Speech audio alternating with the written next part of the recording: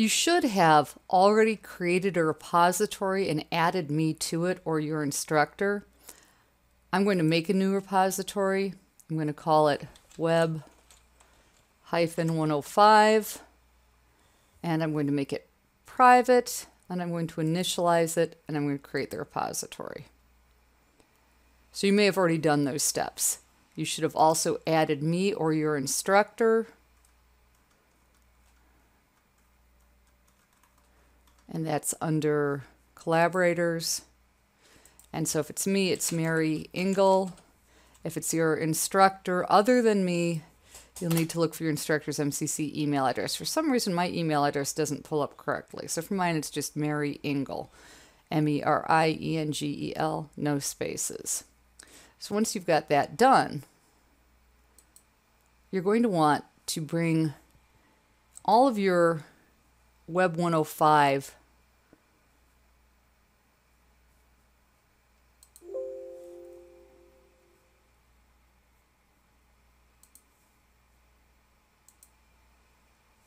I'm still doing some updates, but I can go out here and pull up my Web 105 folder. And I don't have everything up here, but I got a lot of it up here. It's still loading. So what you're going to want to do is you're going to want to bring all of your top level files, your index, your favicon, things like that, your CSS files. So I've got my styles. And I've got my index page. I got a couple in here because I've been playing with it. And I've got my favicon. And so I've uploaded the things that need to be at the top level, which should be your index styles and favicon. And then you will put in a comment here.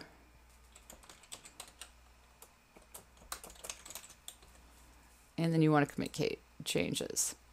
Now you're going to need to replicate your folder structure. And so I don't have all of mine loading, mine's synchronizing with my web page right now. But I'm going to put up the YouTube and the initial one because those are the ones that ordered, just to show you how to do it. So I'm going to create a new file. This is how you create a folder. So it's going to be initial and then index.html because each one of your folders should have that. We're going to replace it, but we have to create it to create the folder. So create index file is fine. We're going to commit the file. That's created the initial folder. Now I can go out to my initial folder, and this one I think only has a few things in it, so I can grab those and drop it, and then I'm going to commit those changes. And then if I go into Web 105, you'll see that I have my top level, and then my folder has all of those files in it. So we're going to go back up here, and YouTube's out there. That one doesn't have a lot of files in it. It's got the index and styles. So we're going to create a new file. Again, this is how you create a folder. So it's going to be YouTube index.html. You'll need to do this for every file in your Web 105 folder. You want it to match the structure of what you have online.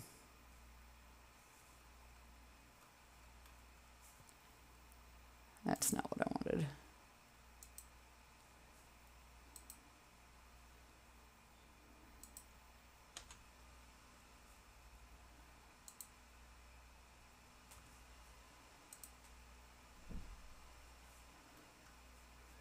So I'll go back into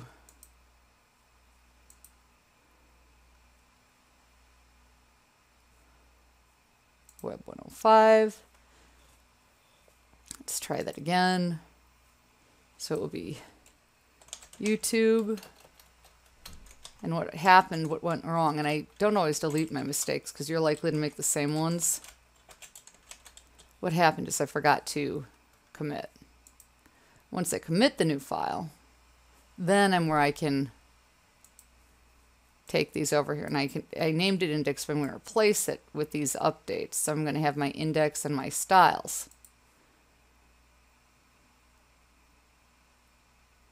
And code you can go to and you can actually look at. And it'll show you all your code up here, which is really handy. But if you look at your images, I think they come up just as images. It wouldn't track those, but yeah, you can see that's me with my oldest son. So everything's up here. To hand it in, just go to the top level, grab the link up here, and hand that in on Canvas.